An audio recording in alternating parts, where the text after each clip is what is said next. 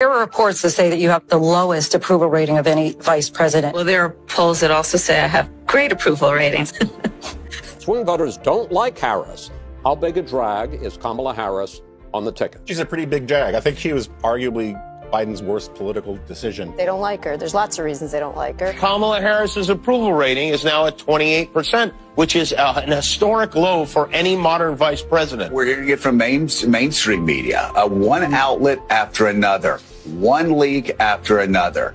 That Kamala Harris is the worst vice president ever, the worst politician ever. We don't see the vice president.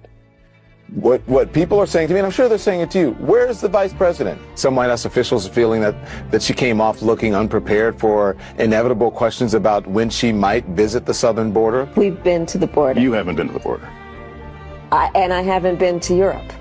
And I don't understand the point that you're making. The point that Lester Holt was making was obvious to anyone else who was watching this interview, which is that the issues at the border are inextricably linked with the portfolio that she's been given. The border is secure. We have a secure border. Bidenomics is working.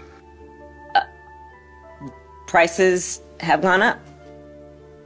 And families and individuals are dealing with the realities of